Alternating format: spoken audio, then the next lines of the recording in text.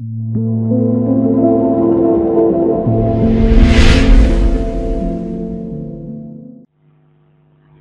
and welcome back to my channel. My name is Andriod. I'm so excited that I'm doing this particular video today, and what I want to show you could be, you might think it doesn't make sense or it's not necessary, but believe me, you need to know what this is, and you need to know what the big guys in the industry are actually doing this. So in this video today, I'm going to be teaching you how to create a profile photo that works directly from your mobile phone using the Canva app.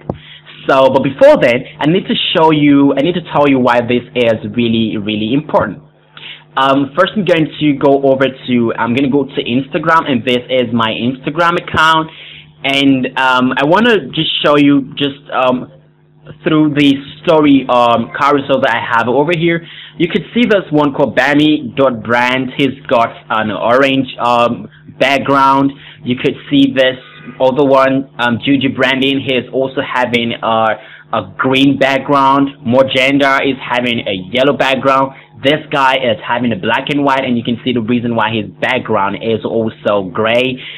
The same thing with this. You can also see Made by James is having the same thing.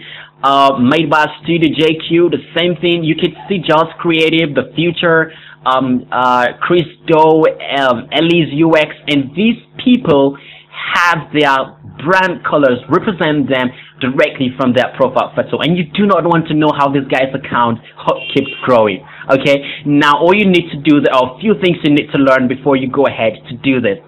But I want to also tell you that if you have not subscribed, if you have not followed me on Instagram, I have a particular post where I created on Instagram.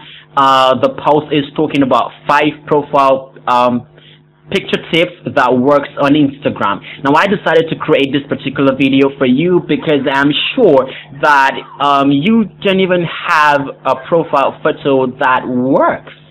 I'm sure you do not have a profile photo that works. I'm going to tell you how to do that directly here. Now, one thing you notice is the moment someone comes over to your profile social media account, the first thing they got to see is your profile photo, and that is just after your name. So that is the first thing people see when they view your profile on any social media account. For instance, Facebook, Instagram, LinkedIn, anywhere you actually want to try that. That's the first thing they see. That's the next thing they want to see, your profile photo. And it takes only a second for people to create a particular impression based on your profile photo. So that is to say that in a split of a second, your photo could either convey that you are a trustworthy person, or and you also have competence, or maybe that it doesn't.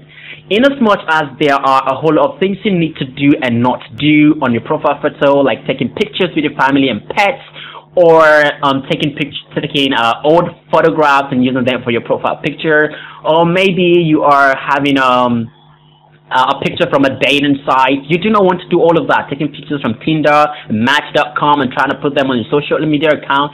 You don't want to do that. So those are kind of do's and don'ts that you shouldn't do for your profile photo.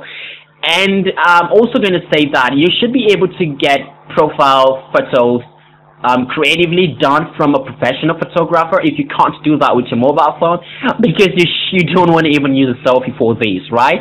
So you don't want to take pictures where you are sitting in a car and then you've got a car belt, or maybe you're trying to do a mirror in a gym. You don't want to do that. So go right now, go take a professional photo and come back right in this video, and then we are going to start designing, just creating a professional photo for our social media account.